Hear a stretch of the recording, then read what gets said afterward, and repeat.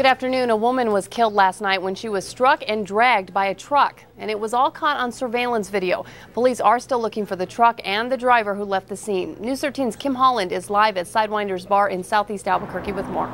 Kim, the woman ended up here between two parked cars, ended up on the ground somehow, and then underneath the truck's wheels. This is surveillance video from Sidewinder's Bar. Watch it. On the right side of your screen, you'll see a maroon or brown pickup truck.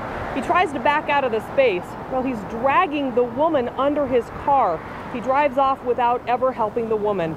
The victim, identified as 47-year-old Vera Haskell of Albuquerque, was in the area because she stopped in the bar to ask for directions.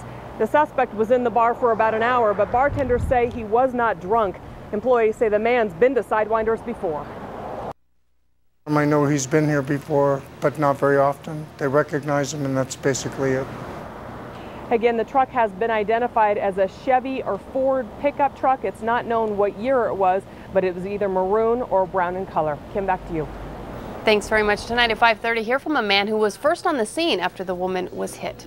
Jury selection began today in the trial of a third brother charged in the shooting death of a 10-year-old boy from Clovis.